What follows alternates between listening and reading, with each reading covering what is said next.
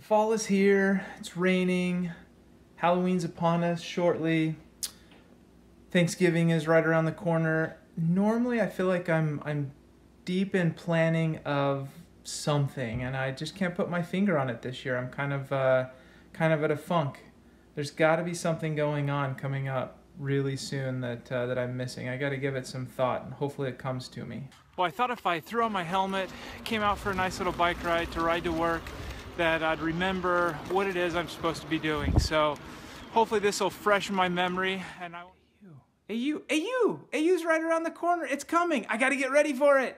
I need to pack and get everything all ready. I'm really excited. There's a lot of really fun things going on at AU this year.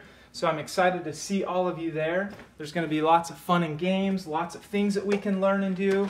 And I'm most excited. What I'm bringing my cool magical cufflinks. They're so cool.